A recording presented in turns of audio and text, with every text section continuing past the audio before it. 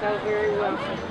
I'm Melissa Murphy, and Sherman Brown is my uncle. He's married to my aunt. We knew that we needed to have some kind of an event or a fundraiser to help get the level of the scholarship fund up to a sustainable level so that it would be carried out for many, many years.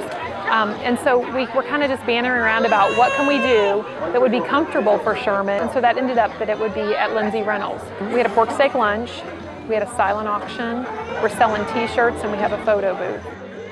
Everybody known him. I mean, big heart, big smile. If you didn't like Sherman, there was probably something the matter with you. I've volunteered to cook all the meat.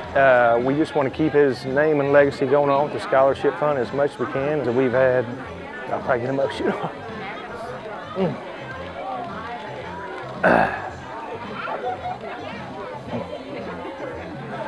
Give me a second. We always enjoyed pushing snow together. That was the best time of our lives. The scholarship fund was created to kind of give children that were graduates of Columbia Public Schools that emulated Sherman's characteristics.